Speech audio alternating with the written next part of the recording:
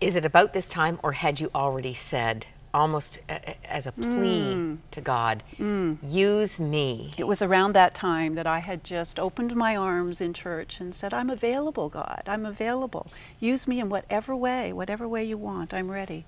I think you were on your own. This was after your divorce. That's right. And so you were really just kind of a woman out there with all this equipping already. Yes. When did you know that it would be Africa? It was just prior to my first trip in 2006, when I had been doing my investigating and my heart just had a tug for Africa. Now, you have a master's in social work. I do.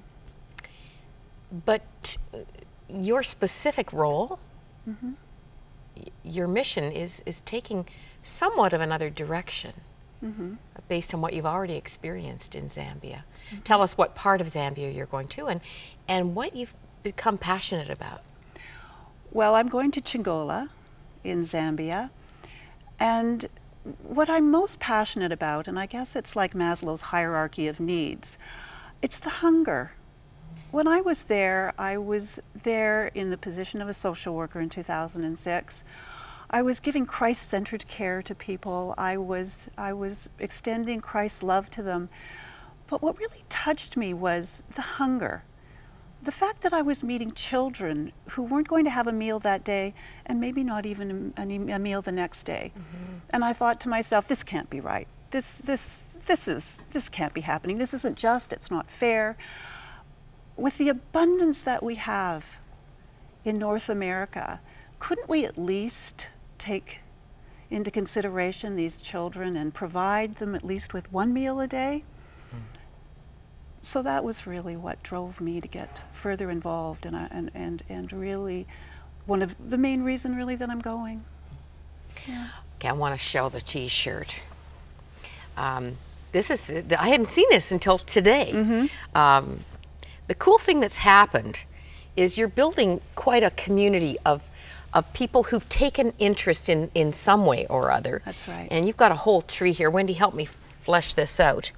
But I love your slogan. You see at the bottom, part of the impossible. And of course, you're challenging people to be part of the impossible. That's right. Now, when you, I'll pick this up again in a minute. When you first gave me your card and I saw this, be part of the impossible, I didn't see impossible. And certainly when we talk about the needs in Africa, the size of the need, it does look impossible. That's Here's what one little people woman say. gonna go and do, you're not even sure what. But I looked at it and thought, I'm possible. You did. And at some point you said that. You said, I'm possible.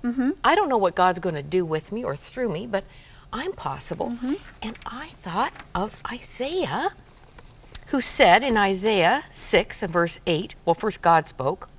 He said, then I heard the voice of the Lord saying, whom shall I send? And who will go for us? And Isaiah said, here am I, send me. Yes. I'm possible. I'm available. And so I will always look at your website, your sort of mission challenge as I'm possible. And you're finding, you don't mind me changing that, do you, Wendy? Not at all. From your impossible to I'm possible. I like it. You are encountering people who actually have given themselves their own banner. That's right. Hands of Hope. That's right. Where are you finding Hands of Hope that are signing on in some way, encouraging you, participating with you as you go?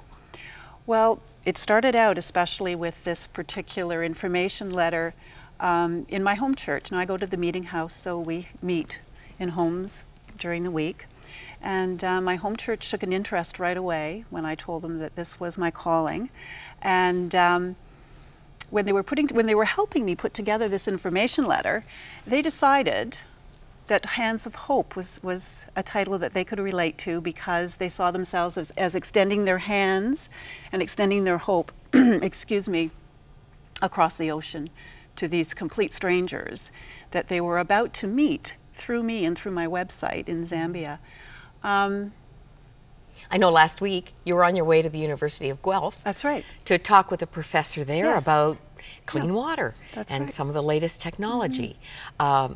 You've brought some contributions that represent what some hands have been busy doing. Yes. Let's take a look at those. Well, here I have some hats. As many of your listeners know, I'm sure, it can get very cold in Zambia, especially in the evening. It can get down to about 5 or 6 degrees.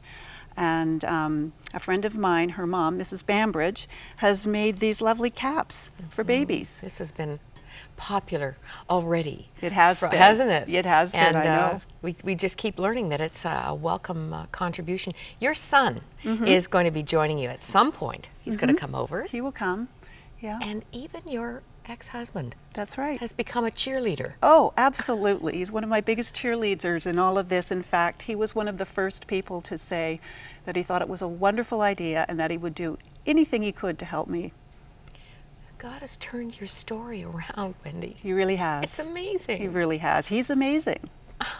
I look at your tree here, and obviously these are some of the things that you expect to be about. Building schools, sharing life, fighting hunger, lending a hand, cultivating relationships, loving, spreading hope, clean water, providing comfort, health care, self-sustaining communities. And by responding to God's call, you're creating one here that has the privilege of being part of changing the world. Yes. You're the Joan of Arc leading the way, but you're taking a lot of love, Yes. a lot of support, a lot of enlarged vision Yes. with you as people Yes. are getting out of themselves and into this Yes. great project. Yes, I'm just amazed at the people that God is bringing into this project to help me. I mean, when God called me to care about hunger and to care about water projects, he called someone who didn't really know anything about water or agricultural projects. Called you into a And- schoolroom, didn't he? Yes. You're learning a lot. I am learning an awful lot of things, but he brought the experts to me. And so now I have people who are experts in water and agricultural projects helping me out. A professor at the University of Guelph who's actually going to be in Zambia in September, an agrogeologist. He is just going happens to to help be me. going? Well, I think God had something to do with that, Moira. Wow. Yeah. You better be journaling. Well, I will be journaling. I This- just received over the weekend 2 journals. Gifts given from friends, knowing Hint. that I was going. I think it was a pretty Big, strong big hint, hint. and I told them yes, that yes, I would be doing that.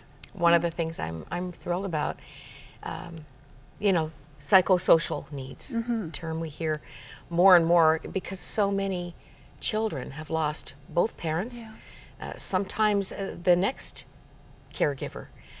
Some of them are serial orphans. They just Yeah. keep losing It's very their sad. caregivers to AIDS and those who love and support them. So there is the need for grief counseling, Absolutely. for helping them through these emotions and Yeah. and on into new life. You're so well equipped for that. Your heart's already there. That's right. Yeah. Wendy, what would you say to the person who's sitting watching us here and looking at life dreams in fragments in front of them? You've been there I for a have. long chapter. I have. Wondering what would become of your life and just a prisoner of fear. It does not have to go on. Fear is something that is very, very difficult to deal with. I've been through it, and it can be devastating. But God is bigger than all our fears, and He can take them away. He's released me from that. And so I say to the people out there, have hope. Have hope in that situation because it's not forever. Look what God can do. And the scripture on my heart is 2 Chronicles 16, verse 9. For the eyes of the Lord range throughout the earth to strengthen those whose hearts are fully committed to Him. You're going on this brave mission, solo mission, Yes. but I pray that will be your daily experience, that you will be strengthened as you discover why God called you to go. And I know you would encourage us to have the courage to say, Lord, use me. Yes. What have you planned for me? Yes. And then, well, when He tells you, He also provides, He works on our wanter, doesn't He? So that then we can obey what he wants us Well, to that's do. what I was going to say, Moira. For me, it was all about obedience. It was saying, yes, I will do what you ask. Well, you And keep then assembling a community, because it isn't about me, is it? Yeah, I'm the person going, but it's all the other people who have given me donations and who are sharing so much of what they have that I'm taking with me.